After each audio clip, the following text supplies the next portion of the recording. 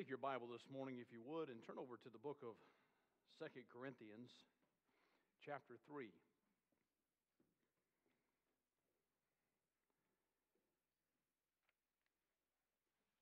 You know, it's interesting, I make note of this. The Lord is always orchestrating things, but the different sicknesses that take place and so forth, Heather was not scheduled to sing this morning. We had to shift some things around, and I was almost chuckled to myself as she started the song of how directly it relates to what I'm going to be preaching on this morning. As a matter of fact, I wasn't going to read this as my text, but if you would look down to verse 18, which I'll get to before we're done, Lord willing, it says, "But we all, with an open face, beholding as in a glass the glory of the Lord, are changed into his same image from glory to glory, even by the Spirit of the Lord." That is, people see Jesus in us. And so the theme is there, and of course we'll get to that point as we move along. But before we begin this morning to read the text, let's take a moment and have a word of prayer. Lord, we thank you this morning that we can be in this service. We know there's some folks that would like to be here that cannot. And Lord, some folks that are back that are glad they're maybe over some sickness. But Lord, we pray this morning you would remove those distractions, those hindrances, and allow the Word of God to have free course and to be glorified. There could be some that are exposed to the Word this morning that do not personally know Jesus, and I pray you would show them their need. I pray every believer would be strengthened and helped. May we exalt the Lord Jesus Christ in these moments, and we thank you for what you'll do in Jesus' name. Amen. If you'll notice down in the book of 2 Corinthians in chapter 3, without reading the entire passage, I want to bring your attention to verse 12, and you'll note that it begins with the word seeing. So obviously he's building, the point here that he's making is built on the argument that he's offered in the previous verses. But he says, seeing then that these things are true, which we'll go back and look at, seeing then that we have such hope, we use great plainness of speech. Now, plain does not mean there in the idea of being easily understood as much as plain in that it has no frills. Plain in the sense that it is bold, that it is audacious. What Paul is saying here is because our hope that we have, that he's established here, is so evident, it is so above argument, it is so much to the world that the world really can't comprehend it, that we step up a step above and we speak boldly about what we know to be true. You know, there's some things that we know from this book, and because God has spoken them, not because we ourselves are maybe more highly intelligent, or not because we have some kind of an extra advantage, but simply because we gain those truths from this book, we speak them with authority and dogmatism. You know, the world claims, and higher education especially emphasizes, that there are no absolutes, especially when it comes to the moral realm. I heard about a college student who was sitting one time in a class, and the teacher started the class by saying, "I want to begin this class with this principle, and this is going to help you out." And he said, "Put it in your notes, there are no absolutes." Well, the guy raised his hand in the back. He said, "Sir, you said that sort of quickly. Could you repeat that for me?" And so he made the teacher emphasize it again. There are no absolutes. I got most of that, but the last couple of words, could you do that? And of course the teacher got a little irritated. The guy can't write. But as he began to speak, he realized what the point was. He said, "Okay, there is one absolute, and that is that there are no absolutes." You know, it's a ridiculous thing to say there are no absolutes, because obviously there are. Now, of course, the world would believe and would have you believe that in the so-called scientific realm, there is or are absolutes in that. That's because there's things they would like to maybe pursue. And of course, we've seen a little bit of the ludicrousy of saying that all science, quote science, it has absolutes because they continue to change directions and so forth. Obviously, we're always learning, and there's new things, and there are certain principles of knowledge and observation that would not change. But even in that realm, they're constantly learning new things, and it's difficult to be dogmatic. But you know, when it comes to the realm of this book, there are some things today, because I have such great hope, that I can speak boldly about. That is, that I can speak with dogmatism. Do you know, all the way back in the very first book of the Bible, here is a man, Job, who was able to speak with dogmatism when he says, "I know that my Redeemer liveth, and that he shall stand at the last day upon the earth. It was the Apostle Paul who said in 2 Timothy 1:12, I know whom I have believed, and am persuaded that he is able to keep that which I've committed unto him against that day. You realize I know today, I am dogmatic, I have no reservation. I can say it not based on my authority or, again, my advantage, but simply because I know it has proven itself to be true. I have an infallible book. I have a book that has demonstrated itself to rise above men. Yes, it has been criticized. Yes, it's been attacked. There's any number of people that will say it's full of errors, that it's not going to come to fruition, but this book has proven itself again and again to be an infallible book that I can dogmatically affirm. But you know, this morning in a practical way, not just because I raise my voice or stomp my foot or just say, here's what I believe, excuse me, but in a practical way, how does this great hope that we have demonstrate to the world that we have a right to be bold? Well, I want you to back up a little bit in this passage. In fact, you go back to the end of chapter 2.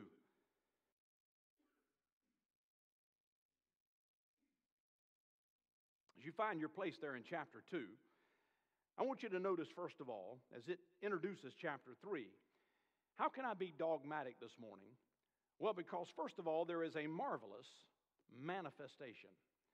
There is something that is manifested that is going to be evident, that's going to be seen. It's not just theory, it's something that can be observed in a marvelous way that gives us this dogmatism. You know, notice first of all, if you would, in chapter 2, he says, now thanks be unto God, which always causes us to triumph in Christ, and maketh manifest the savor of his knowledge by us in every place. Now, you know the word savor. It's not a word that we use all the time when we think of it in this way. We think of it maybe sometimes in a taste, but the idea here is a smell in the savor of his knowledge. People can detect it with their senses. For we are unto God a sweet savor of Christ, in them that are saved and in them that perish.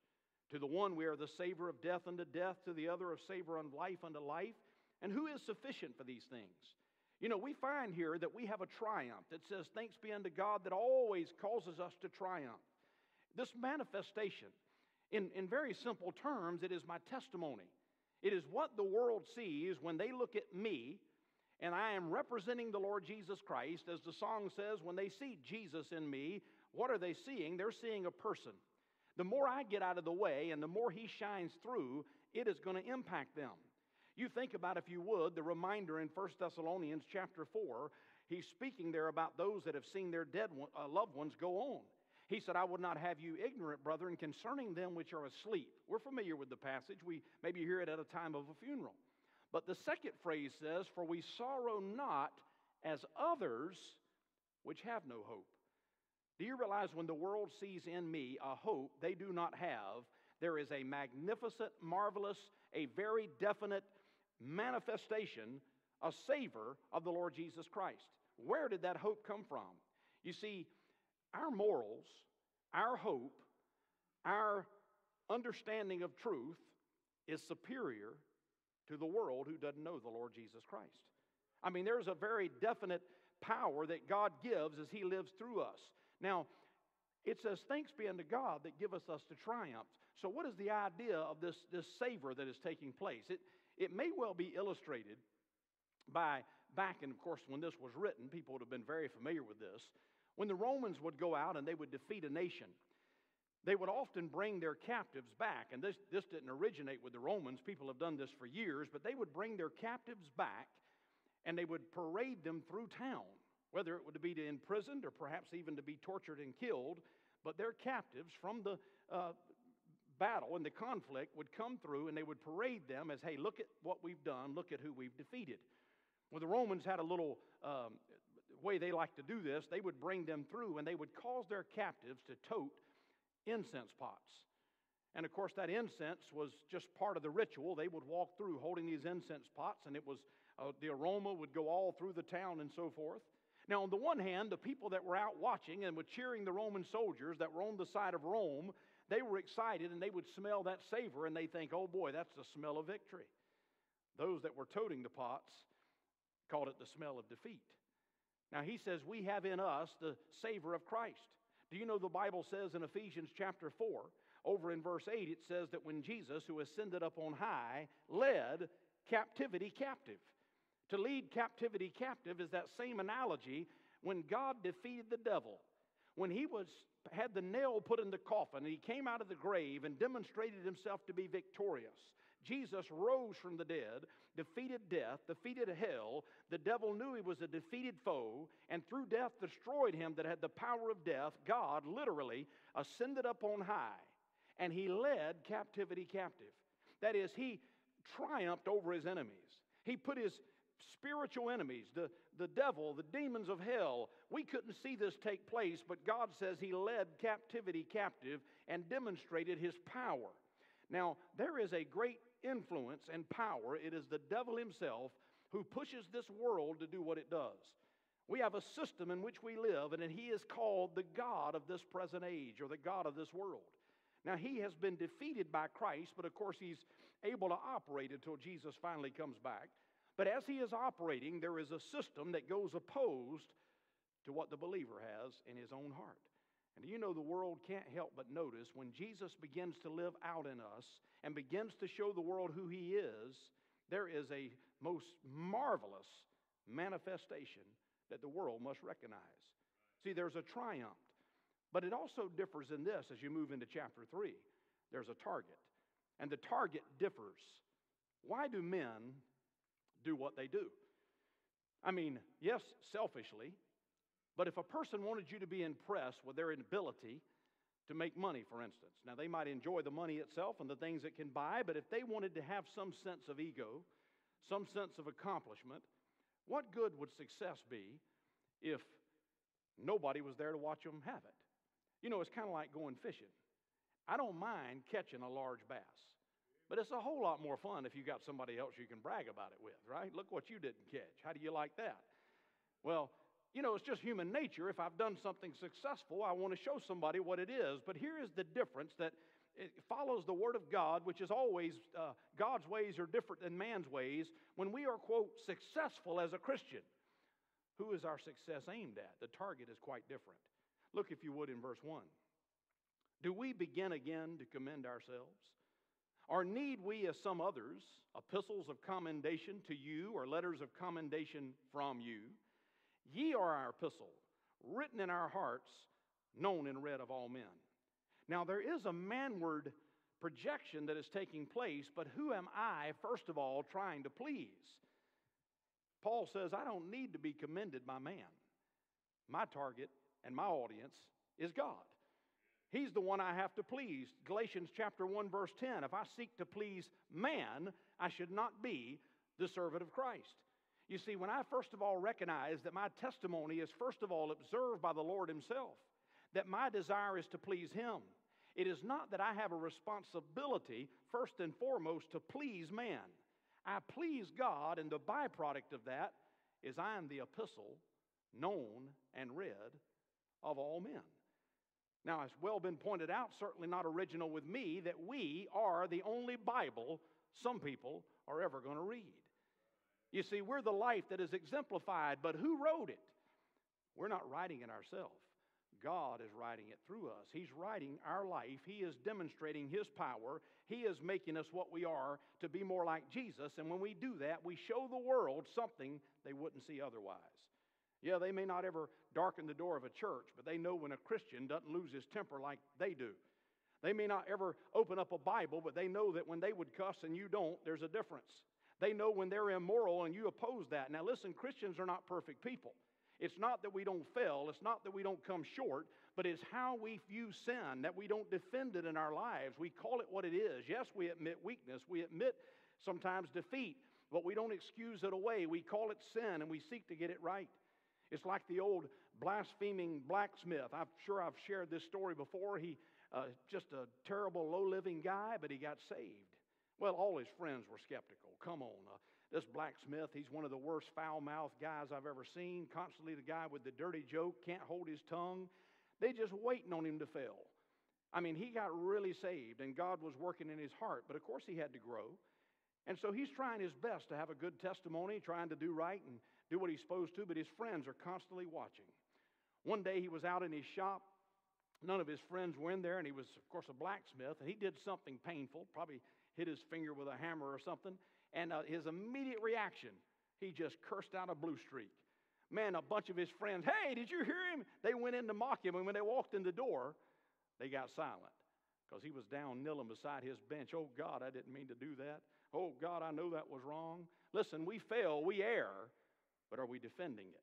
God wants to write an epistle through us to show this world that, yes, we're just forgiven sinners. We're sinners saved by grace, but God is doing something miraculous in our life. Now, there is a triumph through the Lord Jesus Christ. There's a proper target. You say, but how in the world are we going to live that kind of testimony? I mean, boy, that's going to be difficult. I mean, this is a tough world. There's a lot of things we face. I just don't know how we could do it. Well, the Bible makes it pretty clear how to do it. He says in verse 4, such trust have we through Christ to Godward, not that we are sufficient of ourselves to think anything as of ourselves, but our sufficiency is of God. You see, without Him, we can do nothing. You see, this manifestation that God is doing through us is simply God doing just that through us. It is the grace of God. It is incremental growth. It is not that immediately now, because I have been saved, that all of a sudden the world sees a perfect person that never errs, but they see a life that is headed in a new direction. They see a life that is motivated by different things. They see a life that takes stands on things that are different than from what the world does. They see a confidence that I have in this book. They see the boldness of speech that, yes, I know I'm going to heaven, not because I'm good, not because I've lived a perfect life, not because I've earned it, but I'm going to heaven by the grace of God, because God has saved me. Now, that manifestation is one of the reasons we could be bold. Somebody says, well, I'm afraid to speak up for Jesus because somebody knows my faults. Well, they may know your faults, but the thing is, the message is bigger than you are. Yeah, there's some faults, but the fact that you recognize them is a testimony to God. Now, this boldness that I have through the manifestation, it's followed up here if you'll keep reading, and you'll notice down with me as we move into this chapter in verse 6. We have, second of all, a miraculous ministration. Now, I'm using that word ministration because it's in this text, but if you'll notice in verse 6, it says, who also have made us able ministers of the New Testament, not of the letter, but of the Spirit.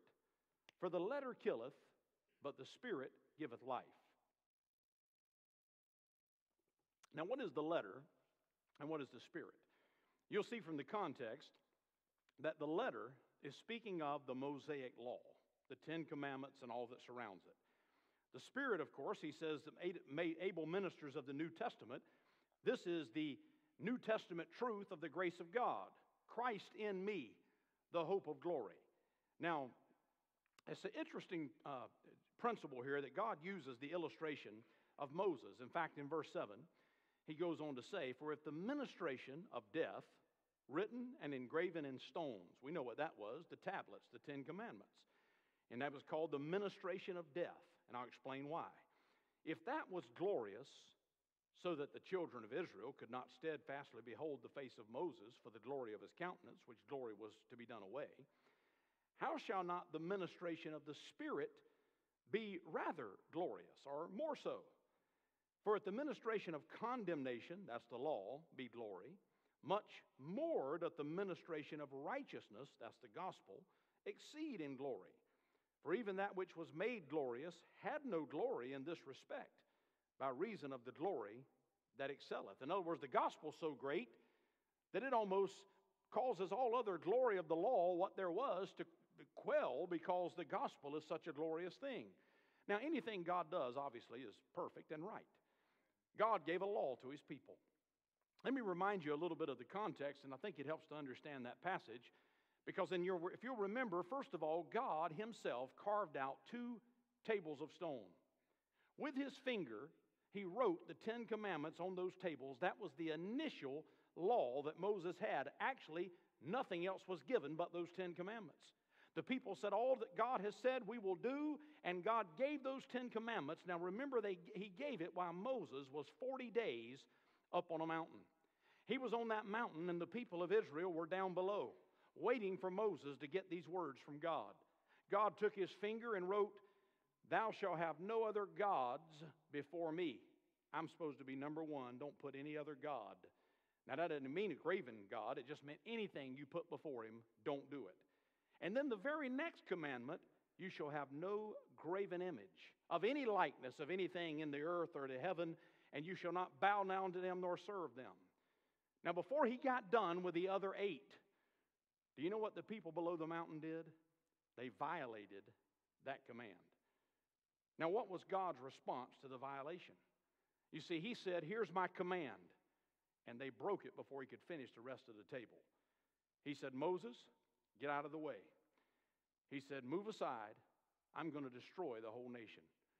Now, God obviously knew the end from the beginning, but he was simply speaking on the condemnation of that law. What did it require? They broke it. There's a punishment. No mercy, no grace. They broke the law. Moses, get out of the way, and I'm going to destroy the entire nation and start over with you. Now, Moses could have backed up. God could have destroyed that whole nation, and talk about history, talk about eternity, whatever you want to do. If the story had gone and God destroyed the entire nation, and Moses had a son, and he started over and created a nation through Moses, who would have blamed him? They violated the Word of God. See, the law without any mercy is a strict code. It is a code. God says, "Thou shalt not." You violate it, God judged. But Moses stepped up, as God knew he would, and he prayed.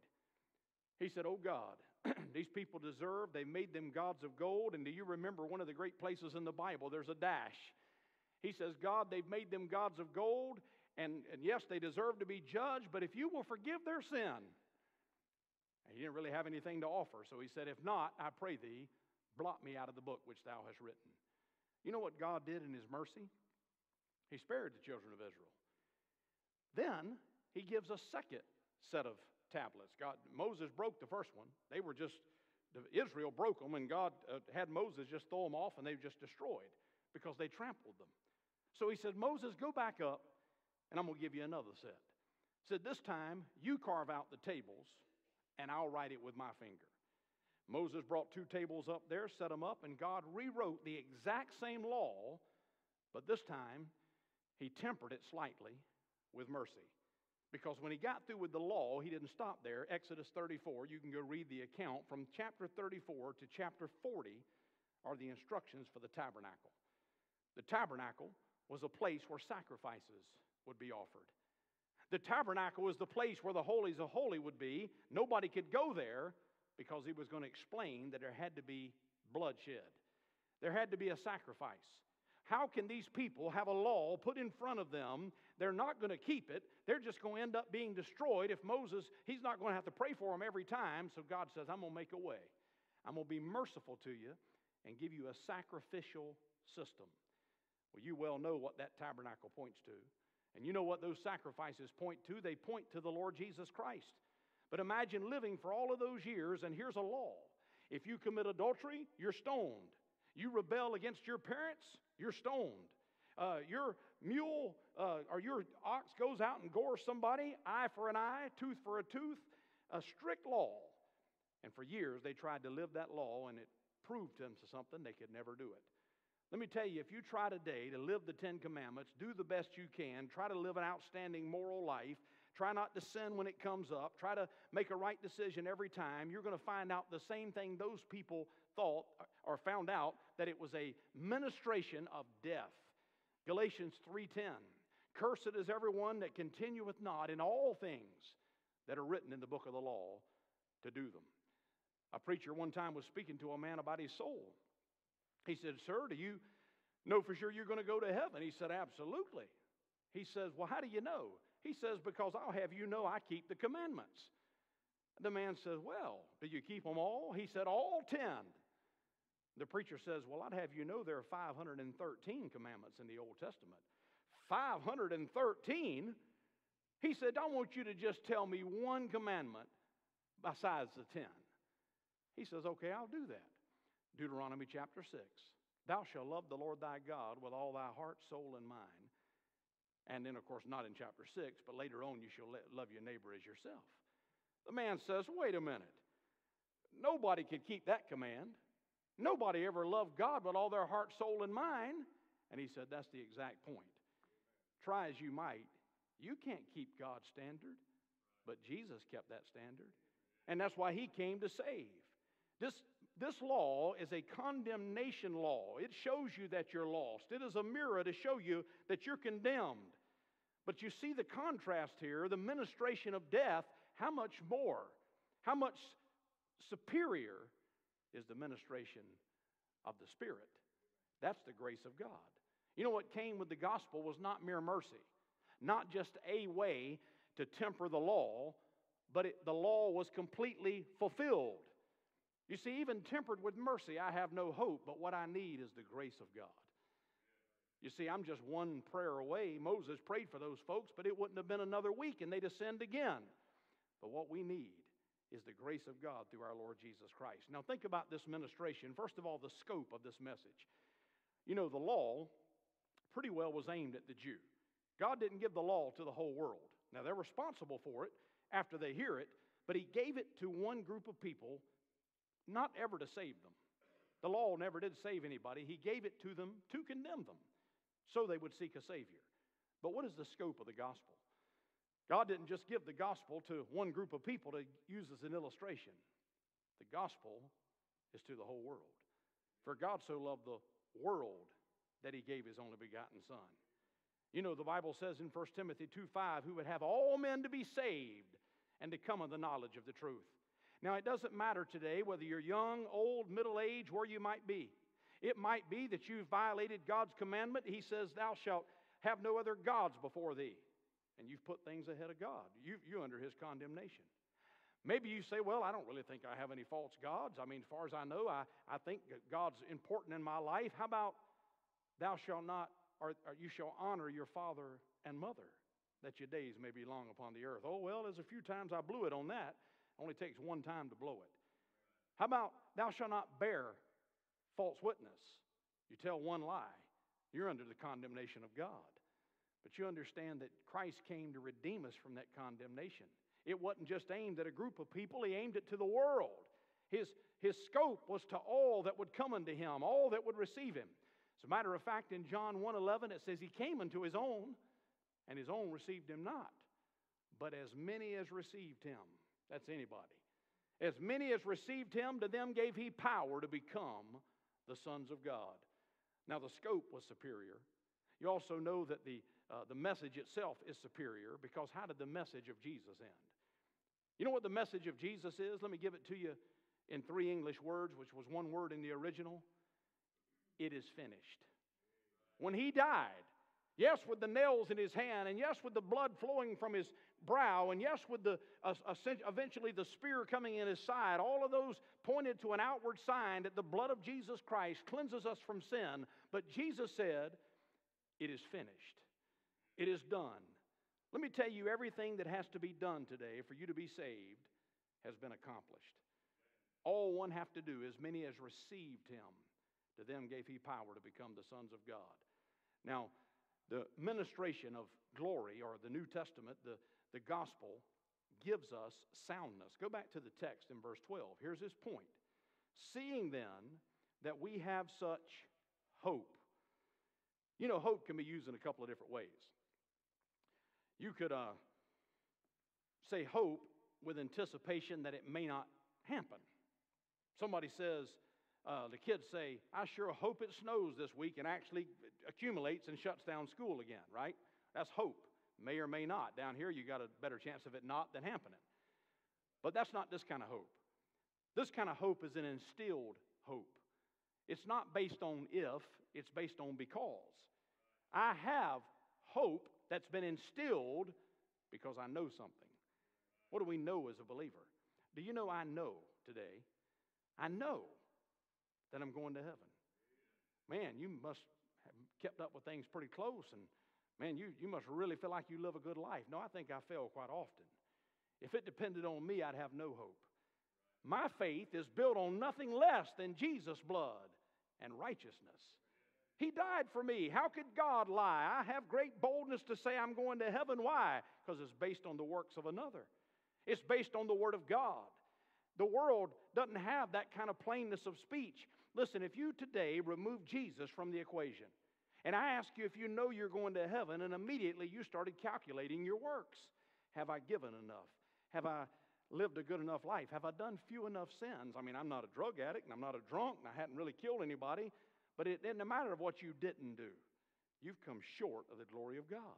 You can't have any boldness of speech. But when you take your soul and entrust it in the Lord Jesus Christ, the question is not, are you good enough? The question is he faithful enough? Is he going to do what he said? He's a faithful God. The ministration is significant. This message that God gave us, this ministration that is given to us in this chapter, why does it give us boldness of speech? Well, because it's miraculous. It's supernatural. Now, very quickly, let me move on to the last point. We have boldness because, as it says here in the end, of a magnificent magnification. We magnify the Lord Jesus Christ. He shows the world who we are. Now, let me make it in simplistic terms before I read the text. Here's a person who's lost. They know they've come short of the glory of God. They know they've failed. They realize the Spirit of God shows them there's a hell to shun and a heaven to gain. Their sin has separated them from God.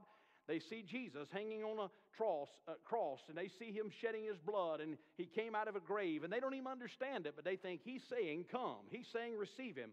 I'll do it. The moment they receive Jesus, Jesus takes up residence in their heart. That's why we say ask him to come into your heart, because you're really opening it up to him. You can come live here. Jesus moves in the person of the Holy Spirit and lives inside of you. But do you know what happens when he moves inside? You become a new creature.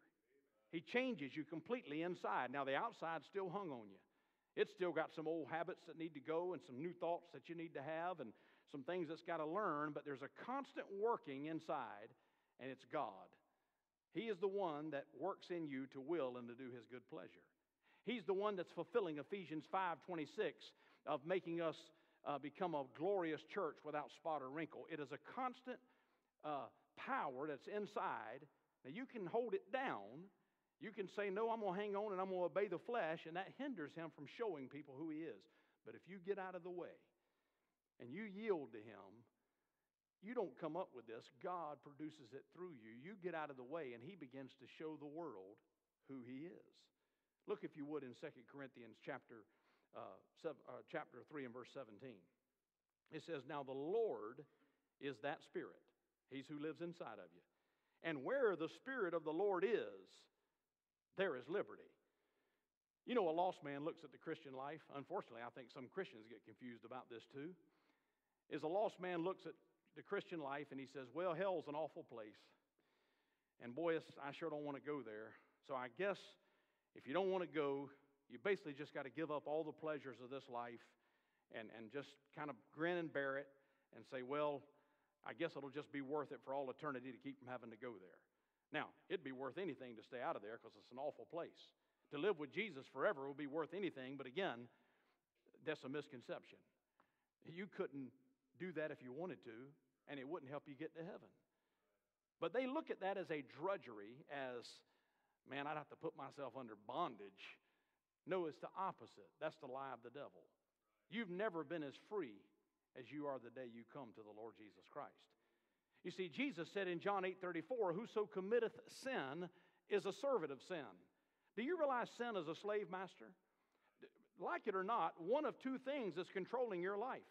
Either your sin and self controls your life or God controls it. One or the other is the master. There's nobody else to be the master. So a person is controlled by their sin, and it brings all kinds of problems in their life. Selfishness. They can't get along with folks. They try to fulfill the lust of the flesh through substance or whatever it might be, and it just pays them back physically. It pays them back in all types of family relationships or whether a job or in society. It just doesn't work. Why do they go back to it? Because they're a slave. Maybe it's even the person who says, well, I don't want to get destroyed with substance, but I'm going to climb the corporate ladder, and they step on people and they're proud. Or somebody even says, well, I'm going to give a bunch of money to charity, but self keeps sticking its head up.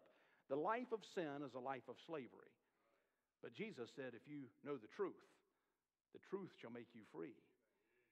And he says, if you know the Son, he shall make you free indeed.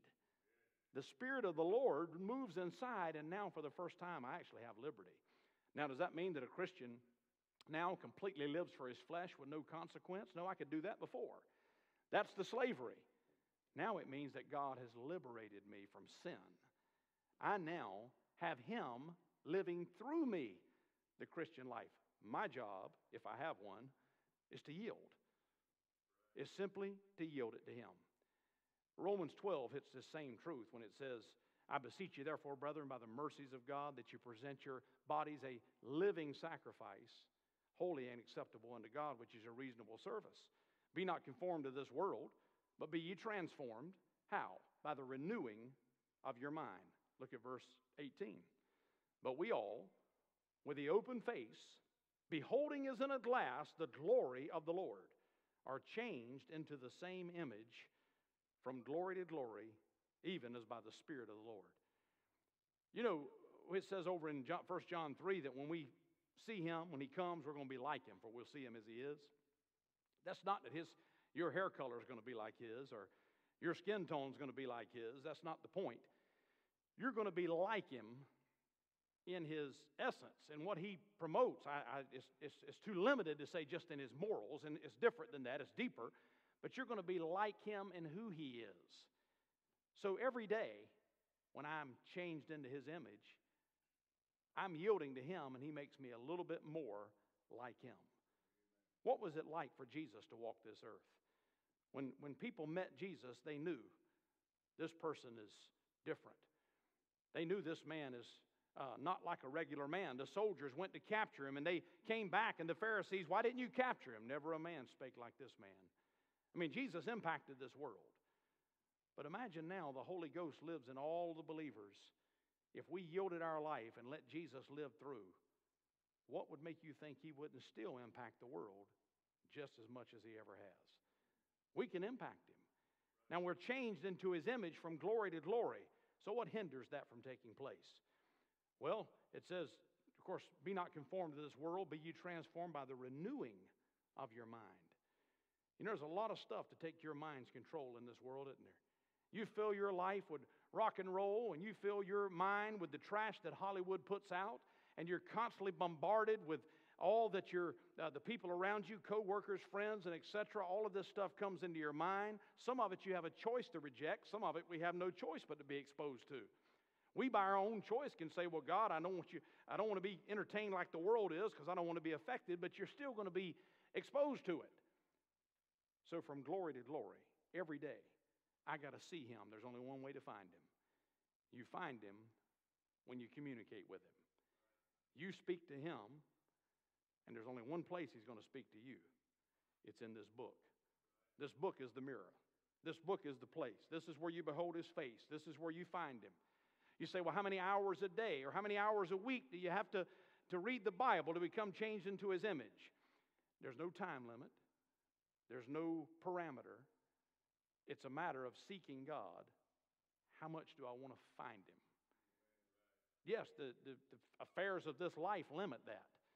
Wouldn't it be good that if I could get to a point to say, not how much time am I required to seek him to still get by, or I wonder how much I'll be able to put aside from all the affairs of this life and look forward to that wonderful time, how limited it might be, that I could get to know him.